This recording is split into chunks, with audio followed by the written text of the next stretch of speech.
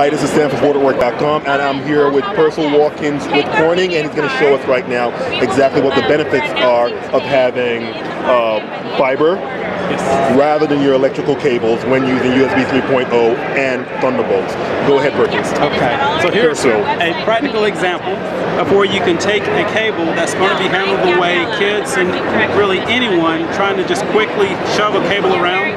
See these tight bends bent back upon itself, and yet this is glass and it's not breaking. And just to demonstrate that, I'll turn the video on here. You can actually see the light still coming through. Multiple bends, easily flexible, very easily handled.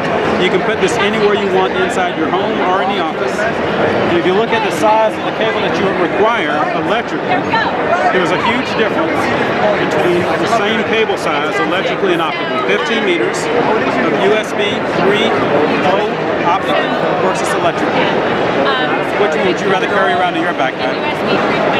So huge difference that optics makes, giving you the flexibility, the ease, and the distance that you want. You can go up to 30 meters with USB 3.0 and 100 meters with Thunderbolt. And then we show a speed test here where we actually run video and data. And you can see it's maxed out at the 10 gigabits per second. And USB over here at 5 gigabits per second with the data. But imagine now you can actually run over 30 meters, 100 meters, actually having video and data. Or you can put that wherever you want it, a cable that really takes data on your terms.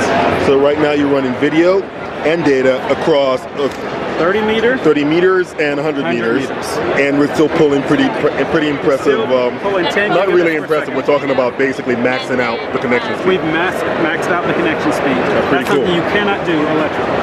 Oh. So these technologies, are they currently in the market, or are they slated to be released in the near future? They're slated to be released this quarter. Okay. So we'll be releasing those here in the first quarter, both on the USB 3 optical and on Thunderbolt. So they'll be coming to a store retail shop near you very soon.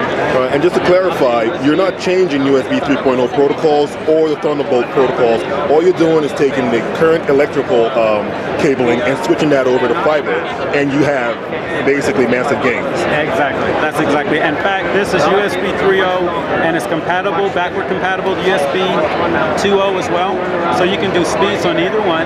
And so you take advantage of the flexibility with fiber that you couldn't do completely with electrical. Thanks, Perso. Once again, it's been Sam from Booredatwork.com, and we're here with Corning looking at your new cables for USB 3.0 and Thunderbolt over fiber connections.